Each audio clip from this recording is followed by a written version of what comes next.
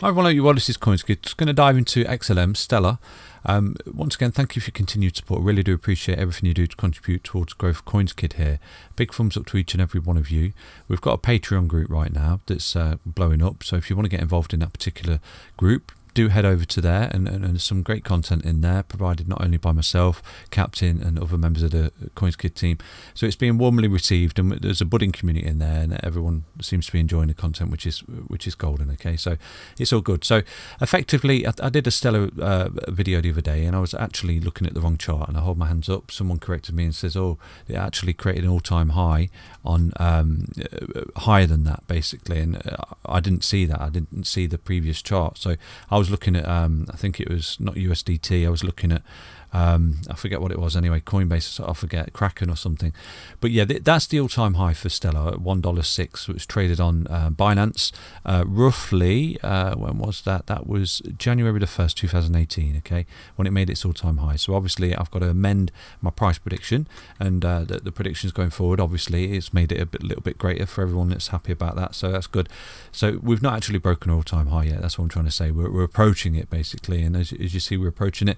We're coming into levels of resistance, which is great, because once we break that, you know, we've got a greater price appreciation there for Stellar in this bull run. I would anticipate we at least get to this 1272 in this bull run, so you're looking at a $2.93, and then obviously this is a bit of a reserved extension up here, and obviously the blow off top extension as well at the 1618 at $10. So these two predictions here, I'm pretty confident we will actually get to those. Again, not financial advice, and this is a blow off top just here, the 1618, which in bull runs with that overextension there and that the euphoric and that rise, that's where we do see that sort of 1618 extension coming into play, so to speak, on these crypto projects in previous bull runs. So yeah, it's looking relatively good, and right now you have run into a level of resistance, but this is what I always say to you: if in doubt, zoom out, and you can see it's moving up in these beautiful waveforms on the weekly.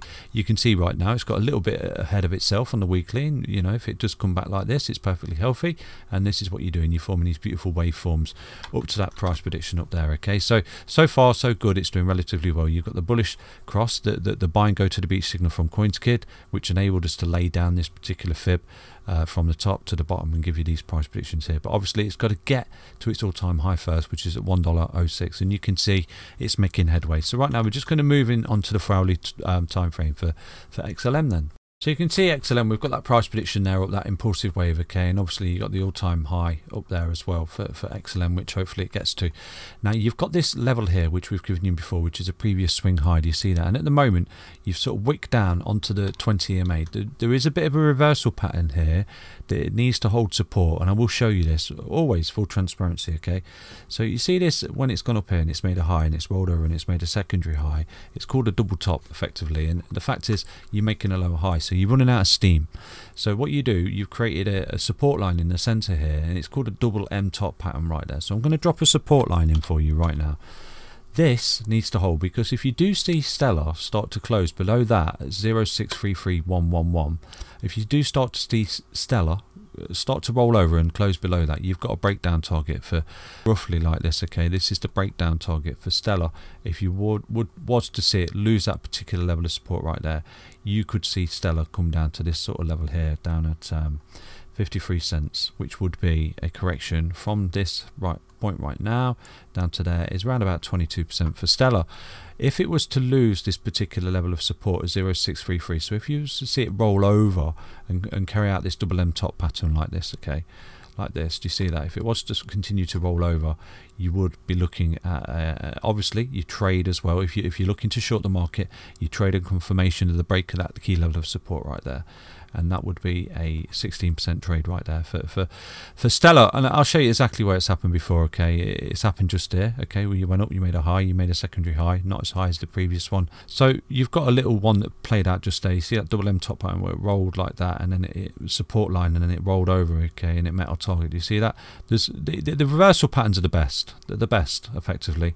You know, just here you've got a W double bottom just there where you've got that reversal, and when it broke the resistance, boom, it carried out the reversal basically. So I don't even need to draw a line. I can see that that level from there to that support is the same as there from there, okay, long carried out. So effectively you've got the same thing here where you've got rolled, okay, you've made that high, you create a support line in the middle just there. Do you see that? Once you lost that, you've gone short okay, and you've rolled over. Again, you've got another one there. If we zoom out to the left, they're all over the place.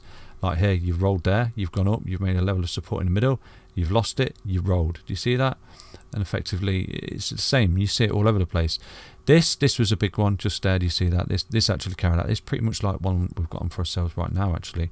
This was in February. So right there, we'll draw this in. I'll show you exactly what I mean. So you've got that support line right there, and you can see that what you did, you struggled to, you held it as resistant for quite a while, actually. So you did this sort of pattern there, and then you continued to make the lower highs. So effectively a descending triangle. Do you see that? Once you lost the level of support right there, you went short basically. And again, you trade on confirmation. Look, it acting as support, support, support, support, support. Once you lost support, look, boom, come back up, hit its head, confirmation, downtrend, basically a reversal pattern. And from there you can see, from the top there to there, you can see that effectively when it went short, boom, look at that target map, beautiful. So that was perfect short opportunity there for Stellar, and you can see it carried out. So that's why this particular level here, right here, that I'm drawing in for you, this double M top pattern just there, that particular level of support is really important, because if you do start to see Stellar sort of go on now and fail to actually break up and make it and get to this high, it's rolling over, so to speak. You know, you do something like this where you're making these lower highs like I've just shown you, and you're forming some kind of descending triangle like this.